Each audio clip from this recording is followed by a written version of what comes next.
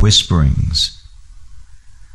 He is what you can hear, yet not hear, what you can see, yet glimpse in dim reflections, what you can deeply comprehend, yet still be puzzled to the utmost. She is the whisperings behind the sad thoughts, the thoughts that lounge around like the overdue guest resting under the quiet blanket. He is known in the loneliness of the lover, aching for his passionate partner.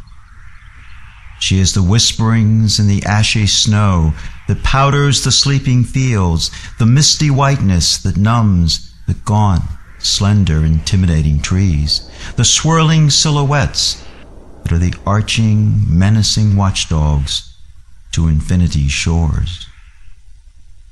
He is the silence that occasionally grasps us, occasionally frightens us, the eternal whisperings, the quietness that is louder than any of the flashing sounds of today.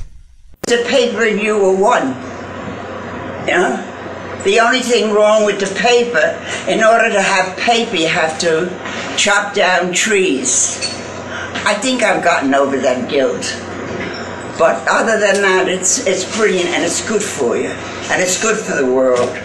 I'd much rather them teach people to write than shoot guns.